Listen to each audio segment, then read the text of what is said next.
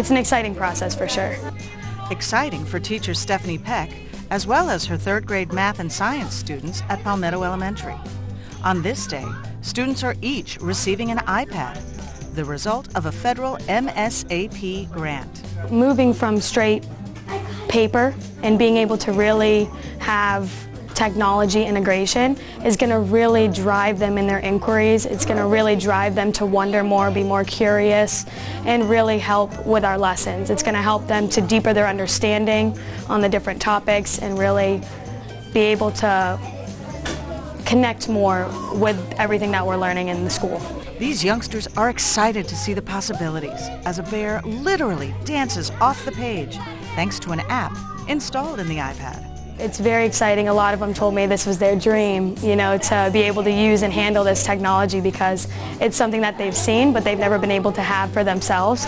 So I think them knowing that this is theirs and it will be traveling with them throughout the next couple of grades, it's something they're really going to value and really take care of. So I'm excited to see how it works.